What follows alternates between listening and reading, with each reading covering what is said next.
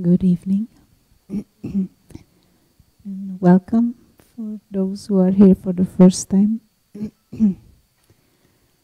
My name is Rona and tonight's topic is on karma. How does it work? The theme for tonight. And this word karma is much used, much misused, much abused word. And maybe even many times misunderstood word. So what we will try and do tonight is to get a bit of a more clear picture of what this really means. The word karma actually literally means action, and the word kar means hand. But before we go into the specifics and the details, let us try and grasp and understand a bigger picture and nature and the nature of life in general. And before we go into these specific laws.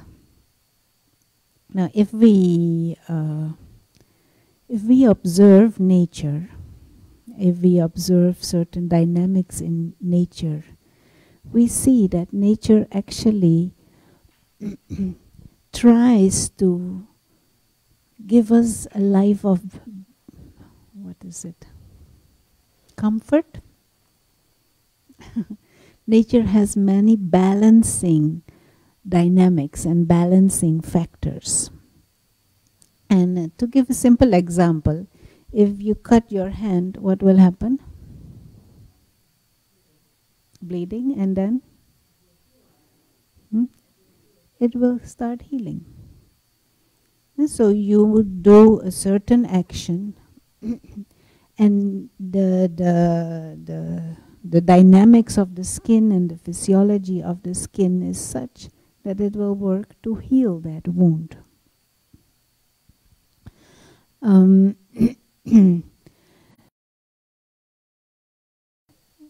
Wants to be our friend. Nature wants to give us a life of certain comfort. Nature works in our, helps us to survive. Now, if you truly, simple example is this body. If you look at the dynamics of the body, there is such a delicate mechanism. The hormonal systems, the physiological systems, and they all are working for you to have a proper functioning body and a proper physical experience through the body. If you know how these eyes work, this is such an intricate mechanism that is there. And if there is some damage, many mechanisms work to repair it and to restore things, to give your, to enhance your experience. Nature has all these, what would you call them, patterns in place. And nature wants us to live according to those patterns. If we live according to those patterns, if we live aligned with those patterns, then things will go well. Nature works for our survival and works for our comfort. Now, in such a nature, there is also the phenomena of pain. True? Now, how can you rhyme that with friendly nature?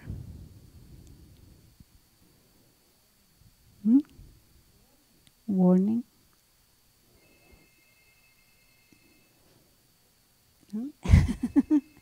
Question?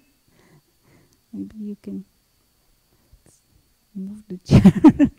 Little bit that we can all see. That's okay. Yeah. Any thoughts? It's okay. You were sitting okay, you moved.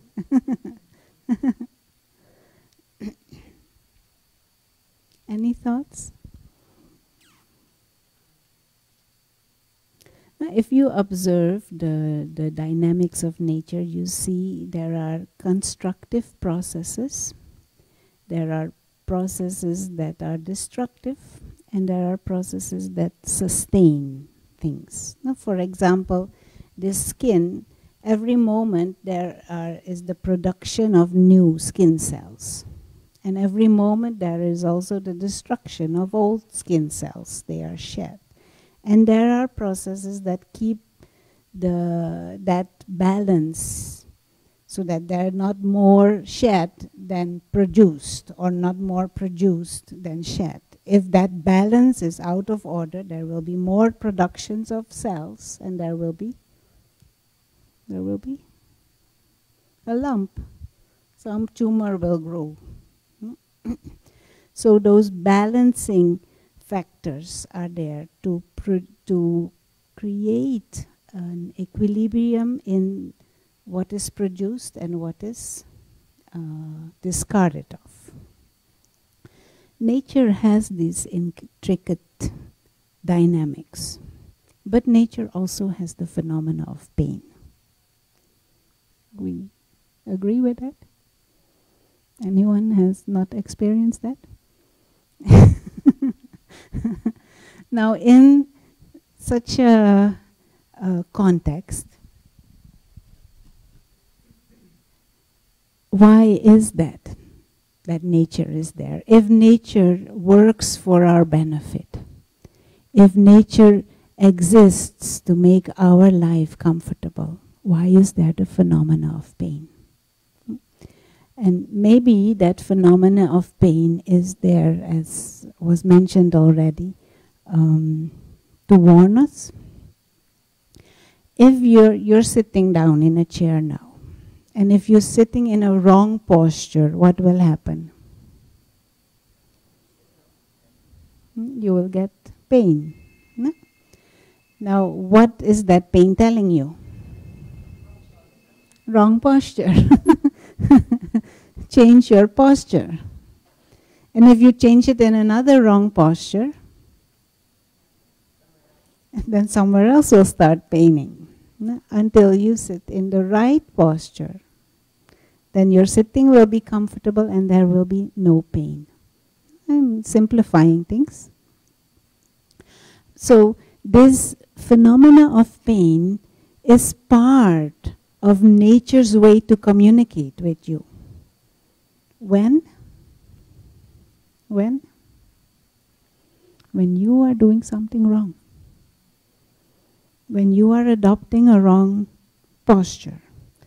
Now, this is very easy to understand when you're sitting down and you're sitting in a wrong posture. But there may be many areas where we do not recognize the mechanism, where we do not recognize even the form of pain. And when we have that pain, we do not necessarily associate it with the action we are performing. So in this understanding of karma and how karma works, there might be many areas that we need to educate ourselves on. And if we educate ourselves, we might be able to shift things. Now, to give another example, in the prior to 1962, the cancer of the bronchus, that is how you say it, no, not bronchitis, the bronchus, not the esophagus, the bronchus, not the trachea is this part, but the bronchus, yeah, the tubes that form your lungs. Anyway, cancer of that, excuse me, my English is not my mother tongue. Cancer of the bronchus was increasing, and they were not knowing why. And in 1962, there was a publication of a studies that showed that people who were smoking, the first big research publication, that people who were smoking had 27 times more cancer of the bronchus than people who were not smoking. So all the other factors were the same, life were going on, just those who were smoking had 27 times more chance of developing cancer. And when this became known, 80% of the doctors stopped smoking. Not just because they knew. They were seeing a certain phenomena, cancer of the bronchus, but they did not know the connection, what was going on behind it. So when you know, when you are educated, you are much more motivated to change a habit, but also then you start knowing this is a habit that actually is not so healthy. No? So in the same way, there are many things in life which may produce certain discomfort, which may create misfortune for us, but we do not know.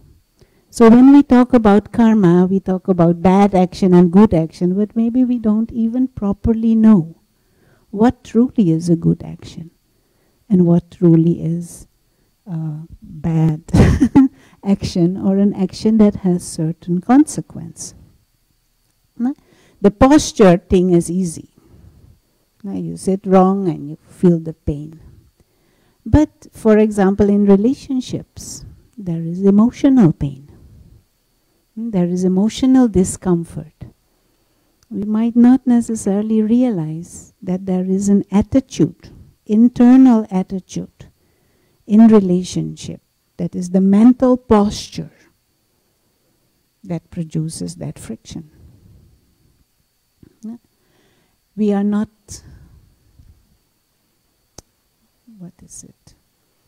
trained, we are not conditioned to think in that way. And many times also we use this word karma to blame someone or something or ourselves, some wrong situation, and say, oh, that is your karma. Means you were bad. And this is why it is happening to you. But maybe it is just a wrong posture. There is a wrong physical posture, but there is a wrong mental posture. But if we are not educated about this, we don't know. And we don't know what to do about it either. And this mental posture, for example, in relationships, what would be a more appropriate posture to adopt in relationships so that there are less friction? In this world, one of the main dynamics in relationships going on is attachment and dependency. And then we call it with a nice fancy name, codependency. Maybe that is what is the attitude that can shift. But we are not even thinking along those lines often. There is just friction, and what is our solution? If it is too much, look for someone else. That is how we are conditioned to. If it becomes too much, if I can't handle it, if after some big fight things don't change, then you just go. But maybe there's something inside I can shift, inner posture.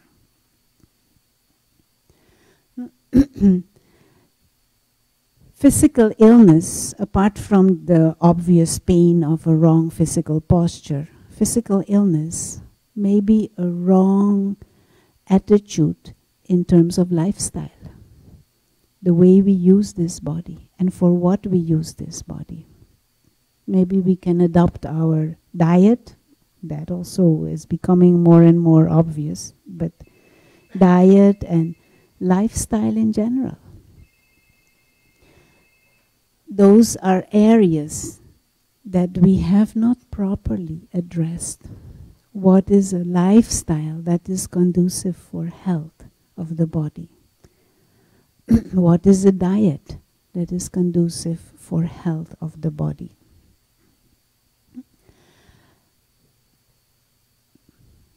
You want to say anything or share anything at this moment? Does it make some sense? And I'll give another simple example. If there is fire here, I like this example, fire here. Fire is very useful, isn't it? It produces heat.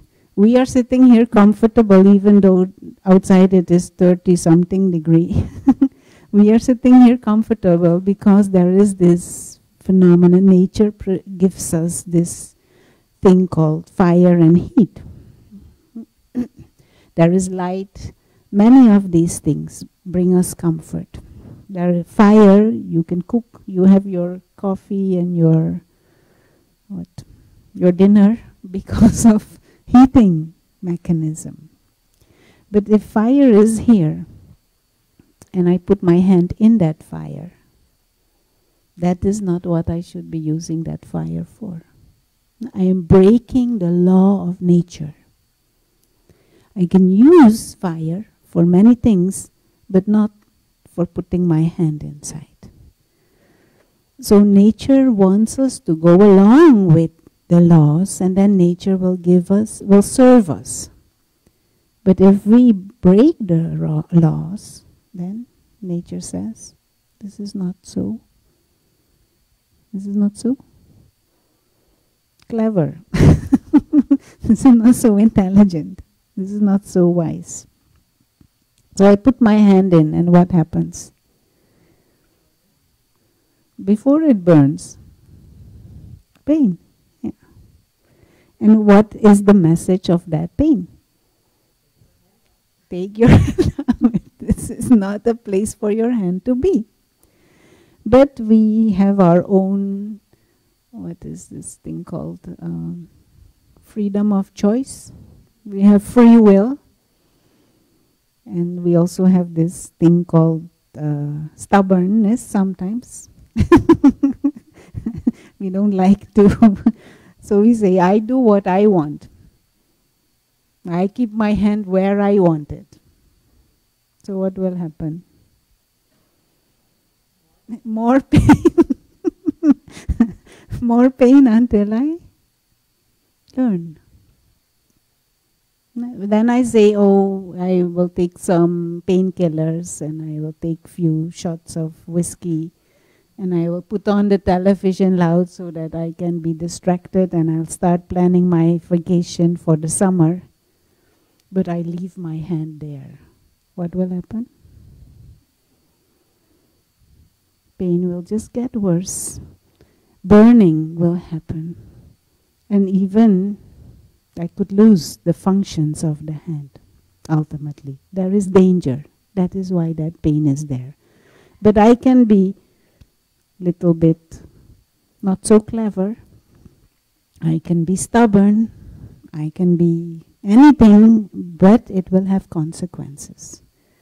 Yes, I have free will to put my hand in fire. Yes, I have the free will to put my hand in fire as long as I want. Yes, I have the free will to even sit on that fire if I want. But nature will tell me, look, that is not so clever. But nature cannot talk.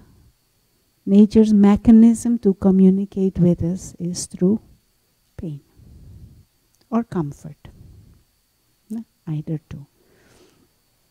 And then I can choose. So nature's way to communicate with us about our wrong use of our free will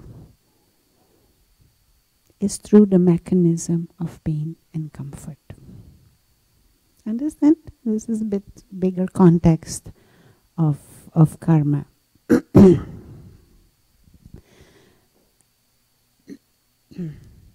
And this dynamics works on all levels, not just at the physical level. It works at an emotional level, it works at a mental level, it even works at a spiritual level. If we approach things, if we approach relationships, if we approach health, if we approach wealth in a wrong internal posture, there will be pain.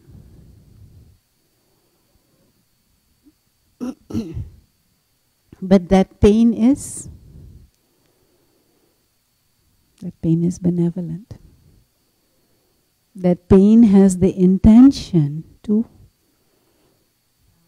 balance you. That pain has the intention to shift you back into a posture that is more benevolent and beneficial for yourself. Now, problem in today's world is, or one of the problems in today's world is that there kind of is a thinking worldwide that things are just at random, that things just happen by chance, that there is no law or pattern behind it, and that you just have to do whatever and however and wherever and with whomever for however long and get what you can get. Now, if that is my attitude, that is one way to deal with life. But maybe there is a more wiser way to live. And maybe that wiser way to live can give better results than just grabbing whatever I can, however. And say in Manhattan there are not many gardens, but if you go in some garden and there are fruits there, they are not there just by chance. At some stage there was a seed, and most probably the seed was planted by someone. And it is also not at random, whatever seed you plant you will get a mango. No. You have to have the right seed to get a mango tree and to get mango fruit. No, it is not you can just sow some seed of wheat, and you will get mango or apples. No, you have to plant the right seed to get the right desired fruit.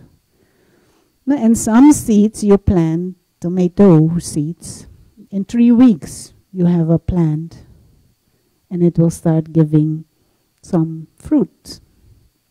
Mango, if it is not manipulated, it will take you 5 years before that seed will grow into a tree that will give mangoes. If it is a coconut, if it is not manipulated, it might take 40, 50 years before it gives fruit. So these things are not at random, and life is not by chance. There are certain specific actions that lead to certain specific fruits. But we are not, our culture doesn't teach us to think like this and to see life in this way. Now, spiritual knowledge says nothing is at random.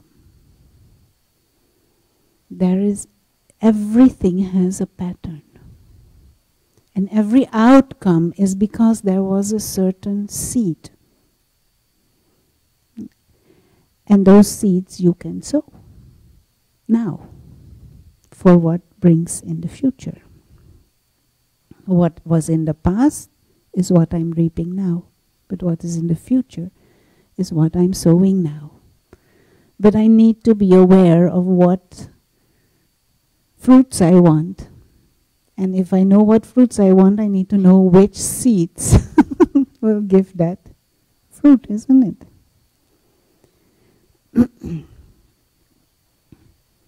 It also tells us if we are reaping today, say we are harvesting bananas. It means banana seeds and banana plants were sown and planted. Now, if I want mango, I cannot continue to sow banana seeds, isn't it? Because I won't ever get mango. So in the same way, if the result of my life and my life situations and my life conditions at this moment in time are not completely to my liking, then I cannot continue to sow the same seeds that I have been sowing over the past period of time. If I continue to sow those same seeds, at the level of consciousness, at the level of attitude, at the level of physical actions, if I continue to sow those same seeds, I will get the same fruits. Tomorrow, day after tomorrow, next year. So this is like nice context to understand. It also gives you back the power of what goes on in your life and your experiences. It is not at random. It is not just by chance. And to go even further, one person may be born in a situation of difficult health or lower socio-economic situations. And another person may be born in opposite situations. Spiritual knowledge says there are reasons for this. It is not at random or someone cruel decided you go there and you go there. There are patterns in nature. And there are patterns, and these patterns go back to the state of consciousness we are living in. Not just our attitude or our physical actions, but even deeper, what consciousness we are living in. You want to say something at this moment or ask anything?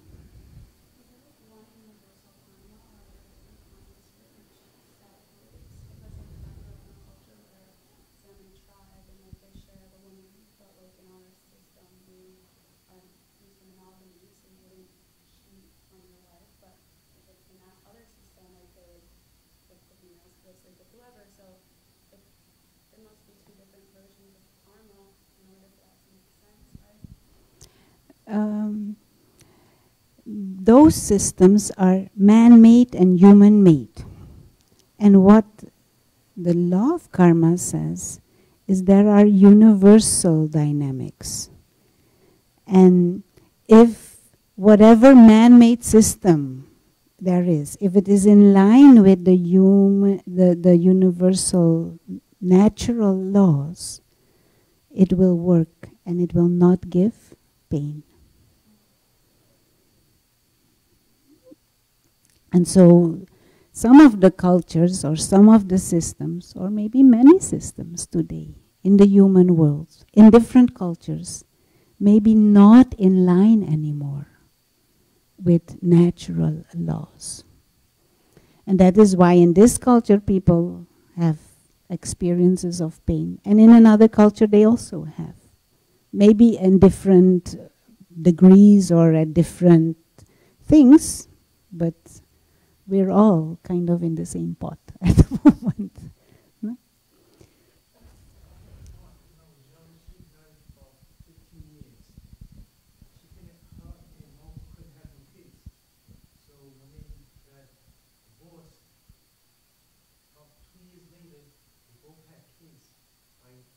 Separate. Yes, it was weird. It was real weird. Yeah, no, well, spiritual knowledge says there are factors, there are reasons for all of these things. But they are many times at an invisible level. and they are not at a level that we generally pay attention to. Many of us even don't pay attention to our thoughts. And we know there are different kinds of thoughts. We have constructive thoughts, we have elevated thoughts, we have destructive thoughts, we have negative thoughts.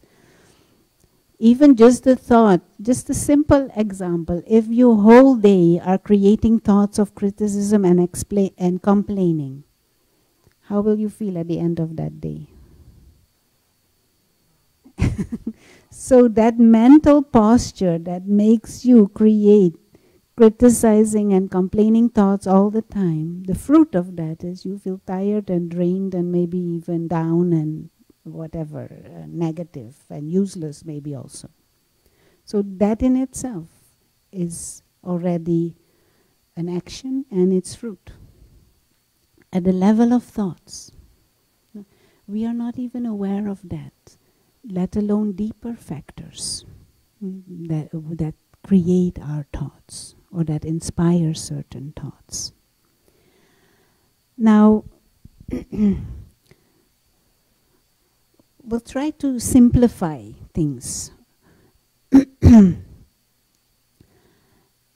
If there is a wrong internal posture towards life, then that gives friction and situations. Now, what creates that? What has happened? And let us try and grasp a bit of a more big picture to what life and our existence is all about from a spiritual perspective. Spiritual knowledge says there is a physical dimension.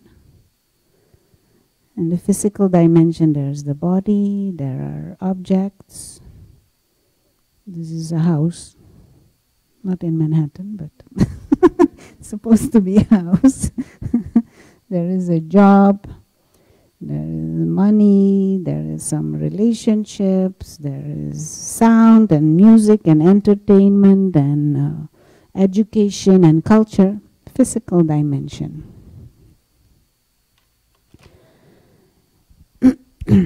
And there is the one who is experiencing all of this, the being of consciousness. And the being of consciousness is a non-physical being, a spiritual being. And that being of consciousness visits the physical world, uses a body, travels in the physical world, and leaves the physical world. This is the basics of spirituality. You can sit here if you want to. It's more easy to see, or there are some chairs here.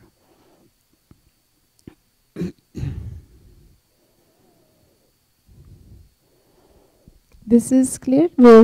So there are many words for this being of consciousness, soul or spirit. In different languages there are many names.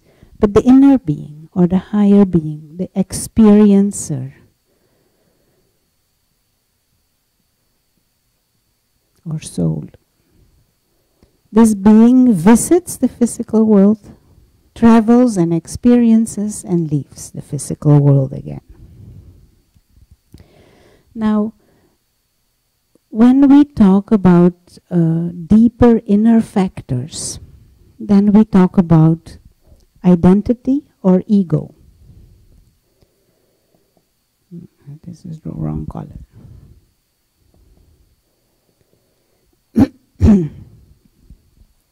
Our attitude towards this world in general. What would make us fortunate or misfortunate? You say like that? Misfortunate? Misfortune. That is also something that we sometimes feel it's just at random. Some people are fortunate, some people are lucky, and some people are not. And sometimes I am a little bit lucky, and other times I am not lucky, misfortunate. Karma says there's no such thing. It is not at random. There are reasons. And those reasons, at a deeper level, at the seed level, can be in this wrong or right attitude towards this world. Now, if we look at this simplified image of life and of our experience, what could be an attitude that is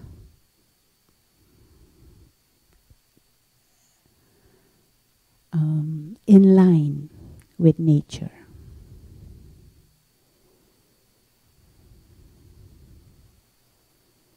Does it make sense what I'm trying to say? No?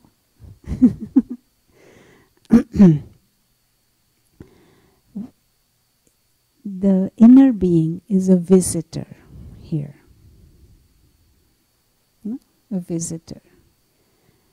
Because visit means you come and you leave again.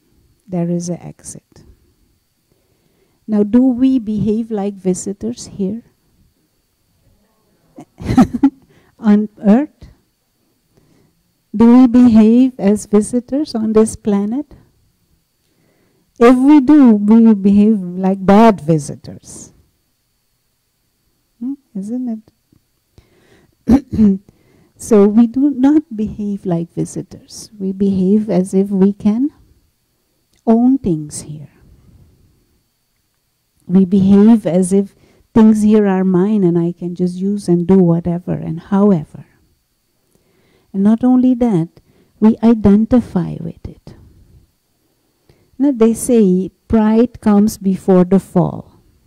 So we create ego and arrogance based upon these things.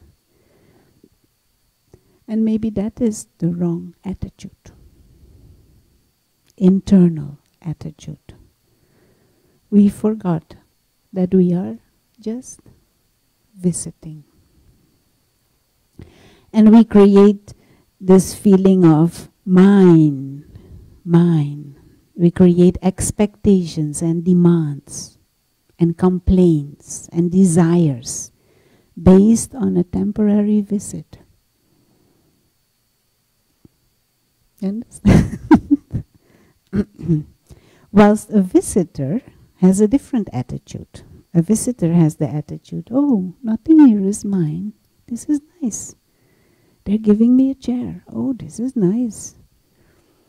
There are flowers here. There is light. Oh, wow. There is a subtle sense of gratitude. There is a subtle sense of appreciation. There is a subtle sense of so many gifts. That is the attitude of a visitor. But the attitude of ego is, this is mine, this is mine, this is mine, and I want some more also, and don't touch.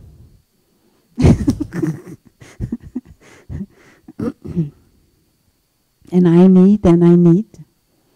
And if I need, then I get anxious that I may not get. And I get stressed out, and just in case I want another one, so that if one gets lost, I have another one. So we enter into greed. So maybe that is the attitude towards life that we have created that makes us unfortunate. If there are two children here, and you have chocolates in your hand, you have some chocolates, and one says, give me, give me, give me, I need chocolates, I'm hungry, give me, give me, give me, give me. And the other child says, yes, give to him. Yes, give to him. He wants the chocolate, give all the chocolates to him. To whom do you want to give? Even he says, give to him, but to whom do you want to give? And even if you give to the other one, your heart and your love and your appreciation will be for the one who can be humble and give to others and sacrifice. Now, we naturally gravitate towards those who are giving and not demanding. Now maybe nature's law is to cooperate with those who have that natural visitor attitude of appreciation and gratitude and giving. And those who are demanding, they sooner or later nature will start opposing. But one moment, but like in the beginning I said, some seeds give fruits within 3 weeks. Some seeds give fruit after 40 years. So not every result comes immediately. So sometimes you see people who, in your perception of things, are not behaving well, but life goes well. And others who, in my perception of things, are behaving well, life may not go so well. But there are factors that are invisible inside, internal.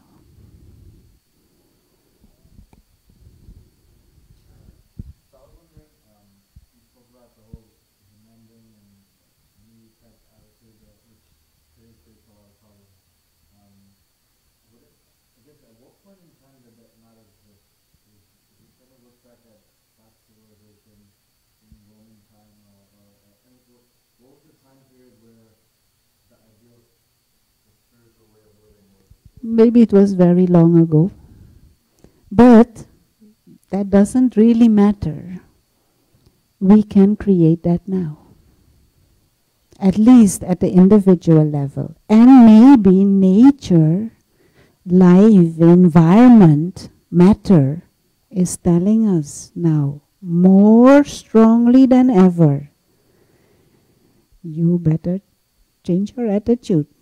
Human beings, otherwise, not otherwise, there are already major problems that are accumulating. Now, when I was growing up, which was not that long ago, but 40, 50 years ago, someone gets cancer, that was rare. And that was for people who are 70, 80, 90 years old. Now, to hear of an earthquake was once in I don't know how many years. So there are situations in life that are kind of shaking humanity. We have to change our attitude. And that is on a big scale. On the individual scale, we all know our situations. Someone else wanted to say something. So, if we simplify this further,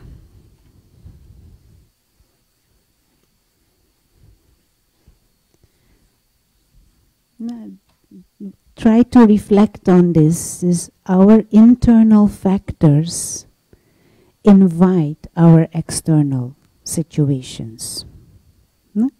And so if this is our mind, this is a picture of the mind. They might come out with a cell phone who can take pictures of your mind. In that mind, there are then many egos.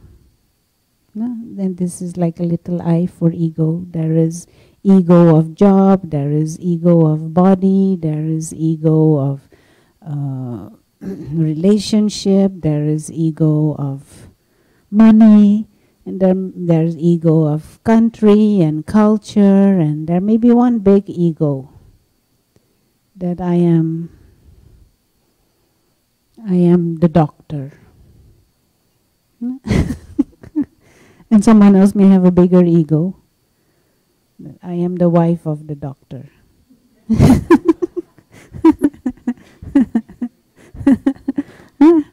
Or I am the owner of the latest model of Tesla.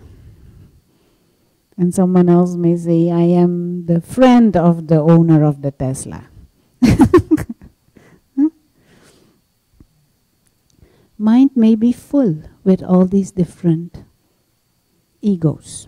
And someone may have another ego that they are very spiritual.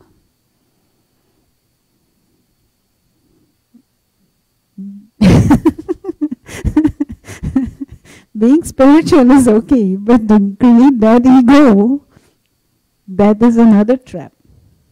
Hmm? Does this happen in New York?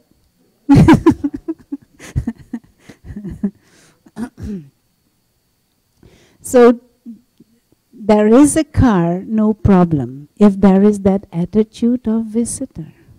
You use the car, you use it with appreciation, you use it with gratitude, you use it with the sense of using it in a beneficial way, fine. But the moment I get into this I am mine and arrogance, I'm creating a wrong posture. So, moment I create an ego, there is as if a possible force, there is a force generated that wants to nullify this ego. So to say, for example, that I have this big ego being a doctor, that ego will invite criticism, for example. That ego will invite situations that as if crunch this ego. No, I have a friend and one day he comes to and he says, oh, he was so happy and so delighted. He bought the newest model of Mercedes. So he's on the clouds for 3 months. And so one day he comes and he says, oh, Rona, it's really a bad day. Because one of his neighbors has bought the newer. So his car is not the newest model anymore. Car is still very good. Car is still one of the best that is there. But ego cannot stand that. Understand? So ego feels depressed. Ego is crushed.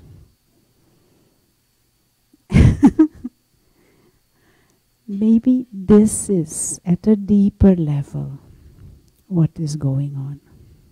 And the law of karma tells us, we are visitors in this world. We get so many gifts, but why do we get into this attitude of desiring and demanding and expecting and wanting and I and mine? Arrogance. And if there is one ego, it will have one, as if, pain mechanism that is invoked. But every ego has its own pain mechanism. And bigger the ego,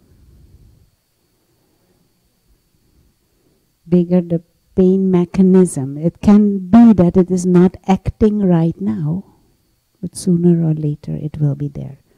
Now, is this a good news?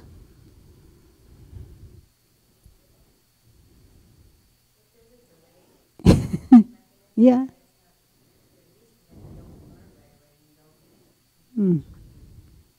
So it means we need to be more wise about this. We need to be more wise about this. But actually, this is a good news. Because it means it is in our hands. Because if we drop the ego, what will happen with the pain mechanism? It will also go away. It will not be needed anymore. And I'll give an example of my personal life.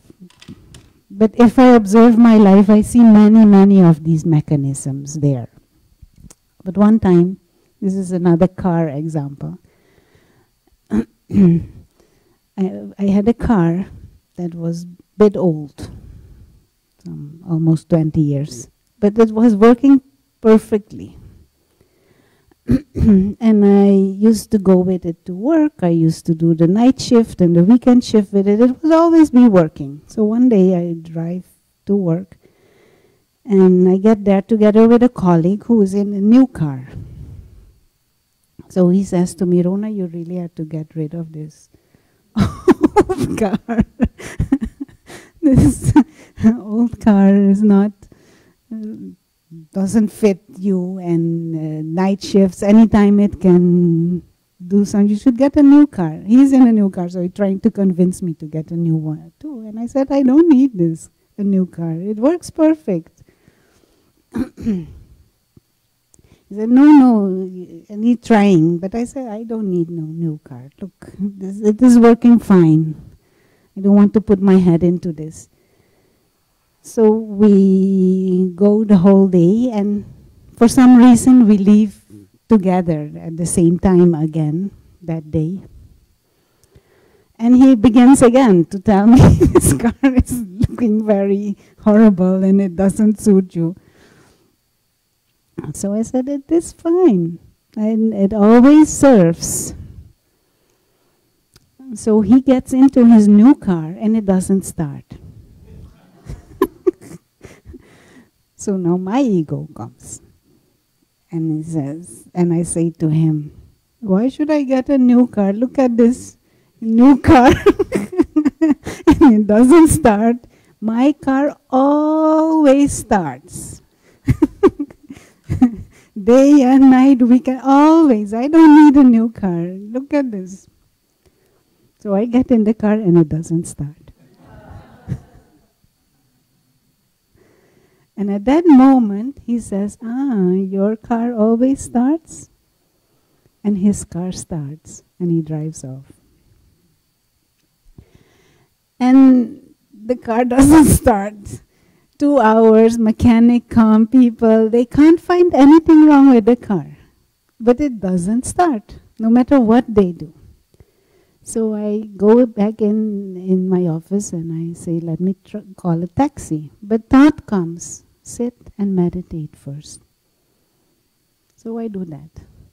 And I kind of shift my consciousness. I completely come out of this car consciousness and my car consciousness and whatever, new car, old car, finished. And I finish the meditation and I pick up the phone to call taxi. But thought comes, let me try one more time. So I go out and I try and it starts. And I am convinced this was life telling me. Shift of consciousness.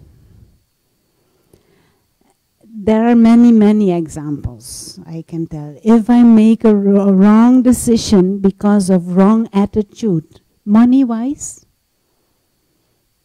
it always, it always comes back to me. A friend of mine, this is a nice story also, a friend of a long time ago, sorry, I'm mixing two people, this is not a friend of mine. It's a colleague who talks about a patient of his. So this lady was in university studying psychology, and all of a sudden she gets a big inheritance, unexpected, from some far relative. A lady who was tremendously rich, having business in the UK, a furniture business, and with branches all over Europe. And she inherits that business. So she stopped studying. Why she needs to study now? She's rich. When she involves in business, she gets married, husband involves in business, and it goes well, very well. She rises up the social ladder, she interacts with the royalty and the aristocracy of England. She has houses in the countryside, she shops where the queen shops. Life, and she forgot who were her friends in university. So after about 10 to 15 years, things going well, the market changes, but also husband becomes ill and dies. And because of that situation, she's not able to manage this. She makes wrong decisions. And the market goes down, so she has to close store after store after store after store. And at some stage, she even has to go into debt. She has to borrow money because her lifestyle doesn't change. She has to continue to shop where the queen shops and parties and whatever. That goes on for a number of years until she has debts with 8 banks. And she only has 1 apartment left in central London. And they are after that apartment, those 8 banks.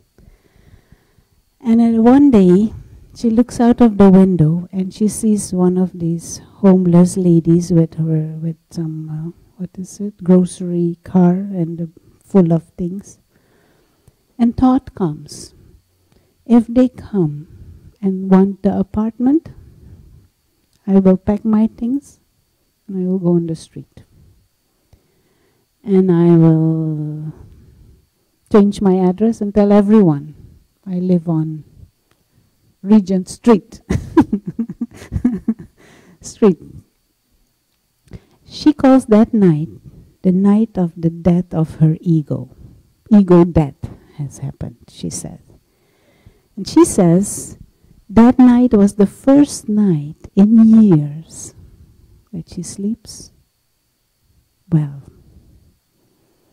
The morning after is the first morning that she wakes up and lots of pains are not there. Muscle and joint pains and stiffness, it is not there. And in the space of the days afterwards, many of her medical ailments or problems alleviate. But what is more interesting, 3 weeks after, she received letters from those 8 banks telling her that they want to come to some agreement. That they want to help her keep the apartment. And she is a bit research-minded, she kind of curious, so she wants to know what is going on. These people were after my apartment and now they all want to help me. What is going on? So she goes to them and she asks them, when did you change your policy?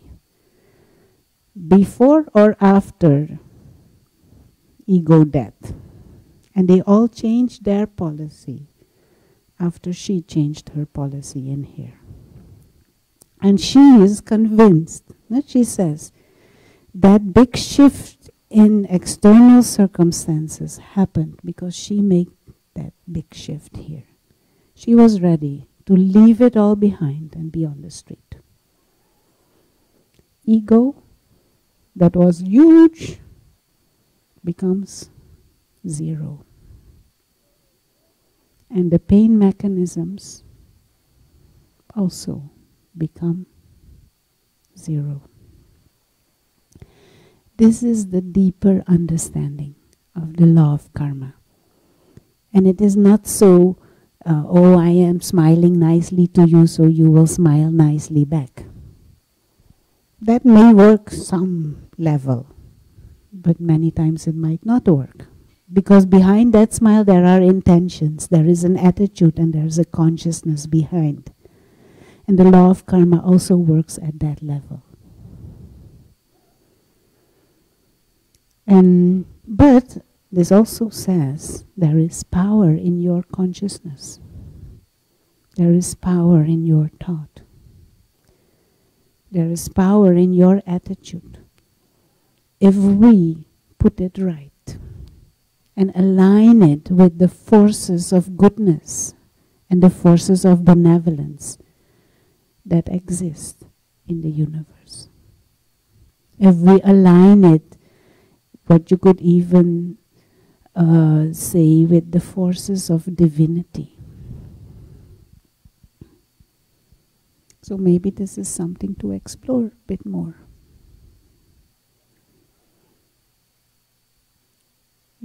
Want to say anything? Can you see how this might work? Even in relationships, no, I've observed with myself, but I also see how stubborn we can be in this. Some relationships, people, not necessarily intimate relationship, but people who you work with or people who you are involved with in certain projects. And how do you say it? We don't gel. That is how to say it. You don't gel. Or there is not that chemistry or something. What is it called? Bad vibes are there or whatever. And you just keep with it. You stay with it. You complain about it in your own mind or to other people maybe even, or you maybe even say not so nice things about that person. This one is always like this or this one is always like that. And this can go on and on and on. And I've seen it with myself. But when I have the courage and the clarity to drop the ego and to truly be humble and to truly be appreciative and appreciate that seen as a gift from life, extra. When I truly do that inside, first of all, my energy is different going into the interaction and things shift. It is magical, but we don't use our power of magic.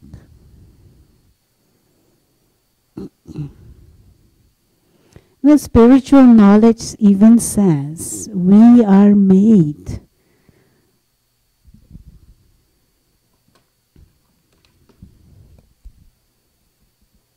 our innate state of mind is a mind of benevolence, is a mind of peace, is a mind of the visitor who is full and complete. We are made with a pure mind. We are made, and in Christianity they say, created in the image and liking of God. Means there is innately, we are clean and pure. Like God, whatever you. But then God also shouldn't be having those vices.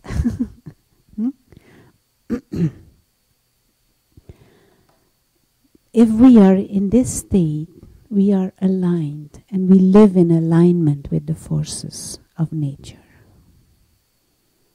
And then nature will give us the best. And maybe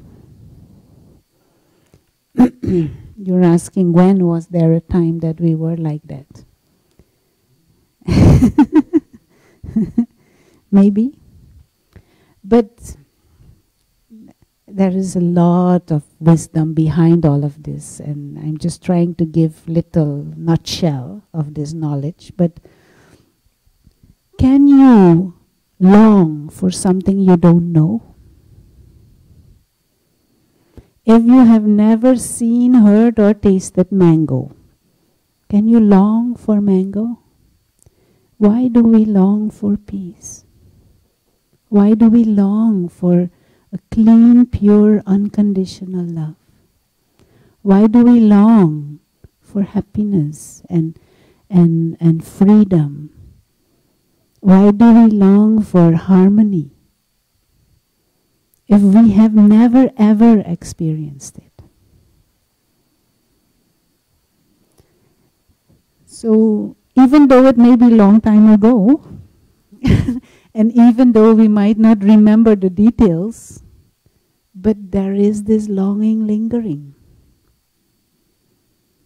Must be, because at some stage, the being, the soul, had that experience. And maybe nature is telling us it is time to go back there. And that there is not necessarily a place, but that there is a state of consciousness free from ego.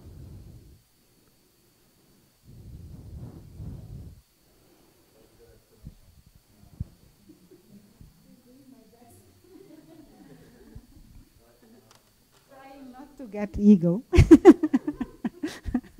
that's part of my question first. Yeah. Well, the first part is most egos, if you're working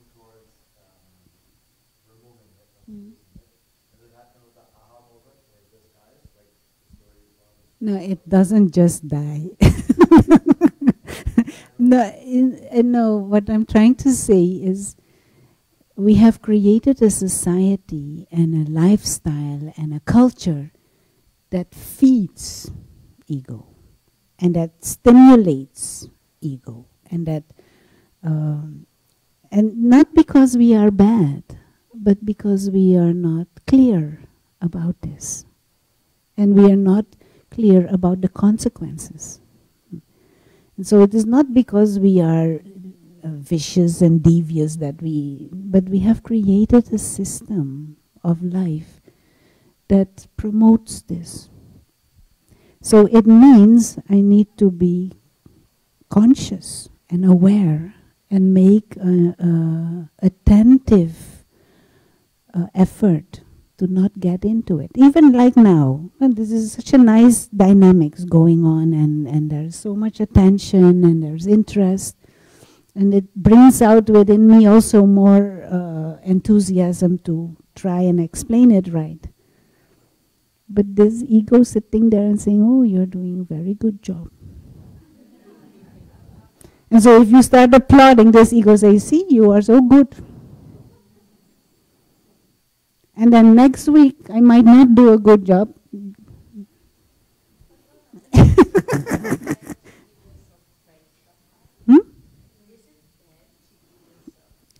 It is not a question of bad.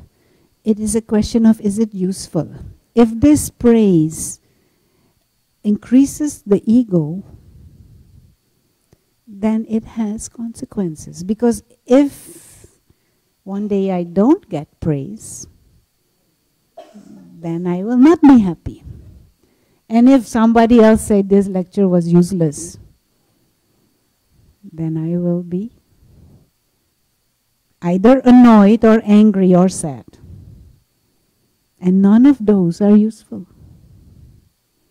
But if internally this knowledge is not mine, I have also received it. And I have benefited tremendously from it.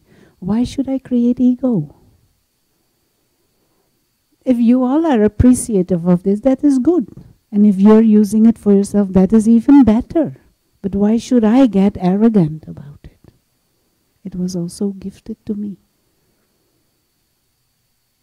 And I should feel honored that I can be kind of an instrument to help others also receive what I have received. That is a healthy attitude.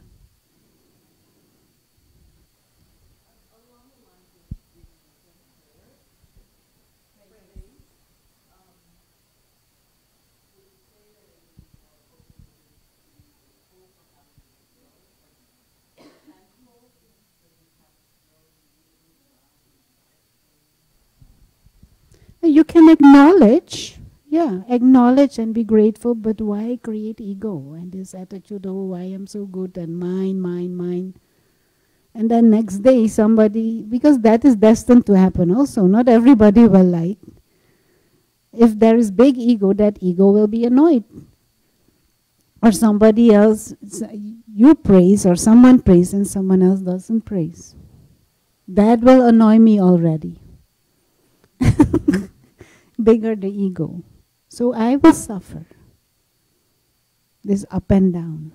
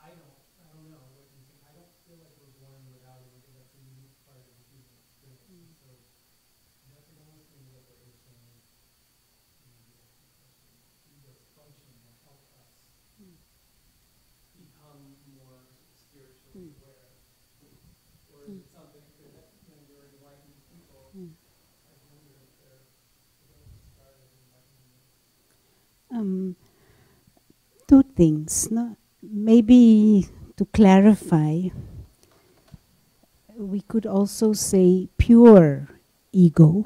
Ego, the word ego literally means I am. No? So to identify with something that is temporary, that we would call ego. But if I identify with soul, I am a spiritual being, a visitor here, that you could call pure ego. And that invites factors of fortune. Whilst this ego of I and mine invites factors of misfortune. And of course, this is innately a dynamic that goes on in human consciousness. But we have the choice to move here. And maybe nature is telling us it's time to move here.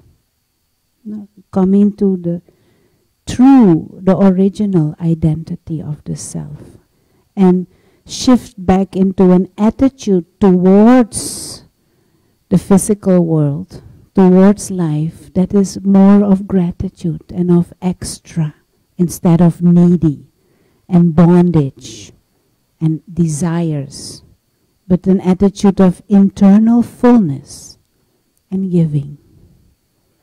And then we would be living our highest potential.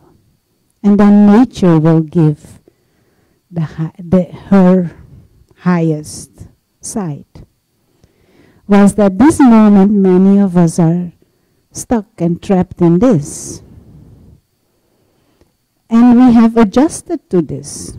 Many of us have even accepted this as that is how it is. But deeper inside there is a longing that something is not completely right. Something else has to be possible. And why not experiment and explore?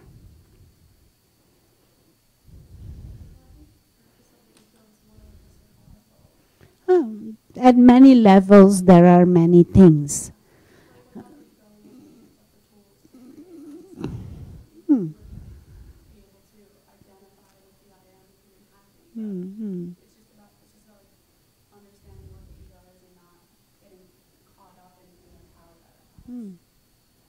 No, and if we can shift our attitude, if we can shift our awareness, we can still do all those things, but from a much more healthy state of awareness. And maybe that will invite factors of fortune instead of factors of misfortune.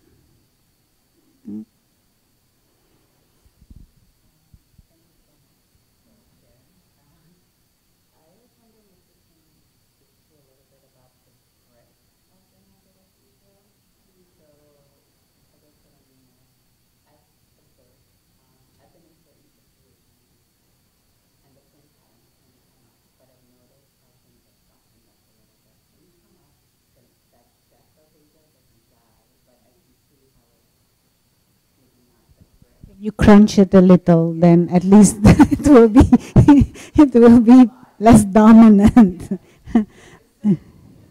Yeah.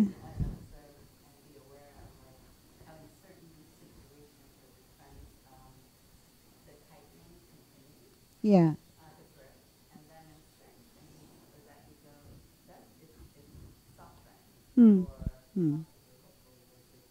Yeah. Yeah.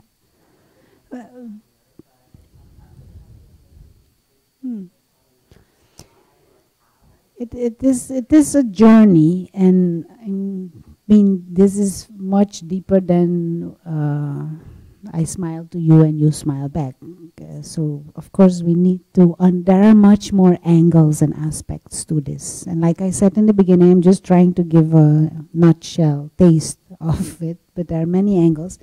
But I'll try to explain it in another simplified way, hopefully. So if a visitor comes, the visitor has his home, the visitor has his world, and comes here. Even if you take it in a more limited way, you have your apartment or wherever, you have your work, you have your family, and you have come here, and you will be here for 2 hours or 1.5 hours. So you come here full. You don't need anything from the meditation center. You don't need chairs or, well, I hope not. So you come full. You're okay, you are happy, you're balanced, you come in. And then you come here and you have a feeling, oh, this is nice. You appreciate. You respect. You respect the surroundings, you respect the furniture, you enjoy, you use. But you don't need anything. You're not becoming desperate about that chair. Understand? So if we could approach life in general, every situation, every scene of life, every day, in this consciousness, that would be like the healthy internal posture. But what happens to us?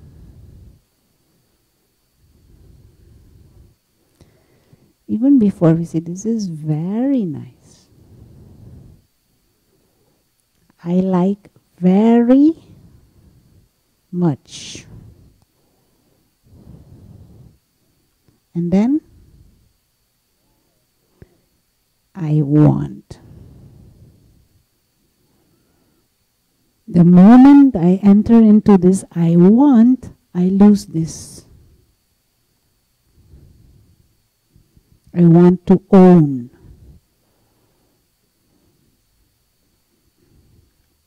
And what spiritual knowledge says, this idea of owning is actually an illusion. Because as a visitor, can you truly own anything?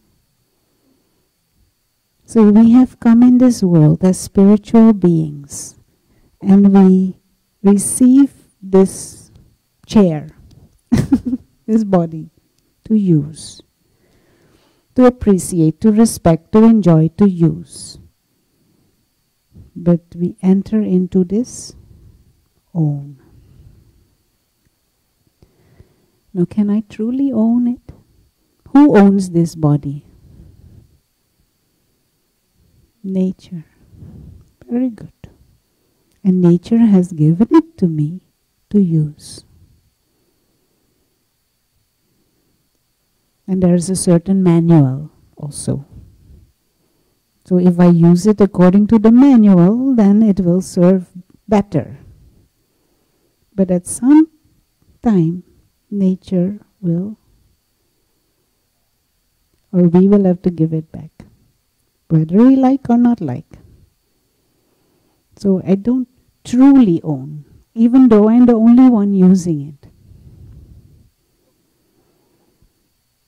But for some reason, these egos have started to make us be convinced that we can own things. And also own people. Not only with family, but we have created that attitude of mind. So when we stay in this, we are safe. But we cross this line. And actually this is the moment that we move from peace into pain is not yet there, but you become a little restless.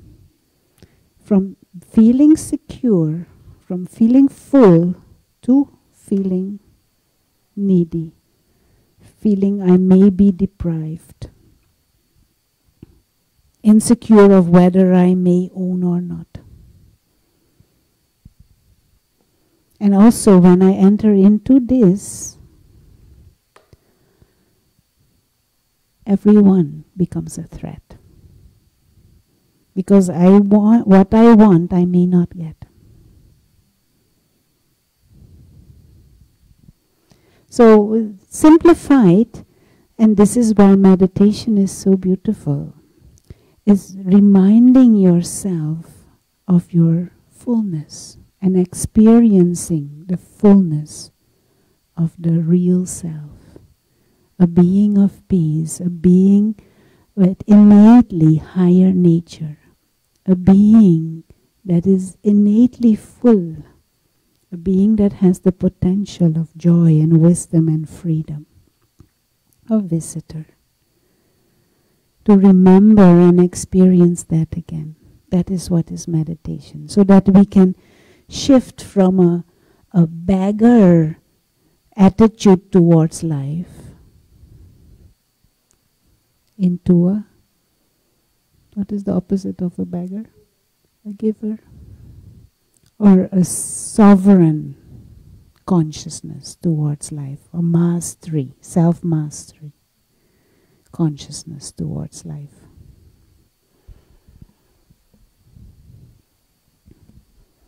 Does it make sense? Time is going. We are already past time. Final question and then we will finish.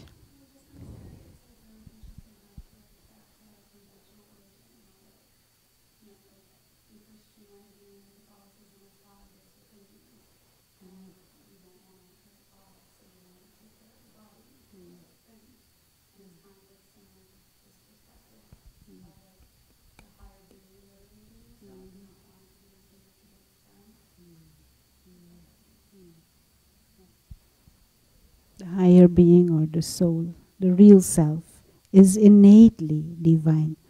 I did not mention it because this is another topic, but within the Raj Yoga knowledge, God is also a soul, but a soul who never gets trapped into ego, and therefore holds that original experience of peace always, of purity, of power, of wisdom, of joy. And innately, each and every one of us is like that also. Anyway, we can talk all night, but we're not going to do that. So, what I would like to suggest for you to try and observe this in your own life. When do I get into this identification, this I and mine? And when you're in situations, try and move into a more humble state of mind and observe how it works. Drop the ego. Does it really matter if others don't know that you are right? Does it really matter that you're not right all the time? But we always get into that mode. So try and observe this within your own life. Drop the ego. And observe. Play with it. And see how things shift. Okay, so let's close with a few moments of silence. And those who are here for the first time, again, extra welcome. On the desk there is a, what is it? A schedule, so you could take the schedule for what we have coming, but also if you want to join the mailing list, that is also possible.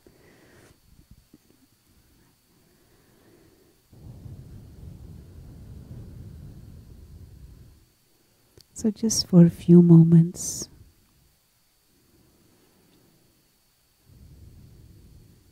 maybe introvert,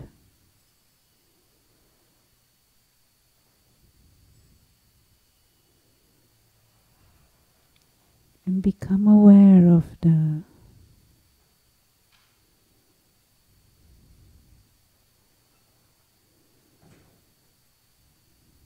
self as a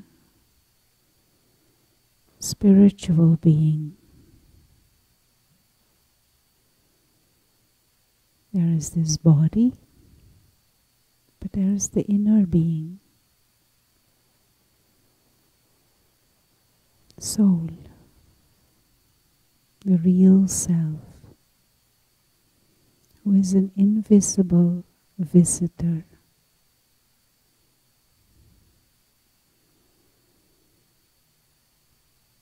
And we can use the image of a tiny star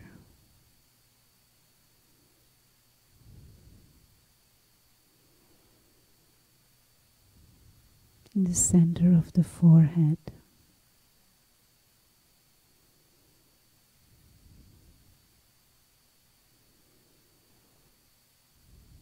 The real self is this tiny star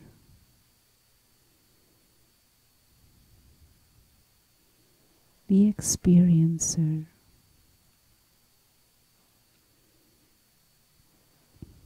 a visitor,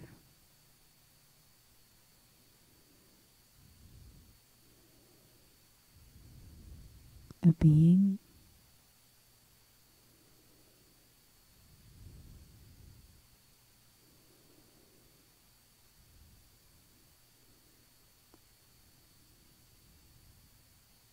innately divine.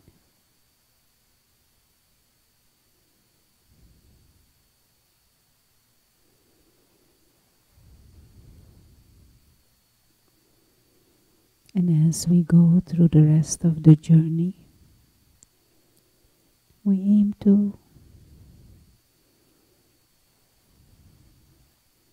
play with this awareness,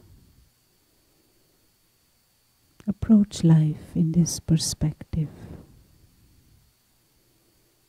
of an invisible traveler.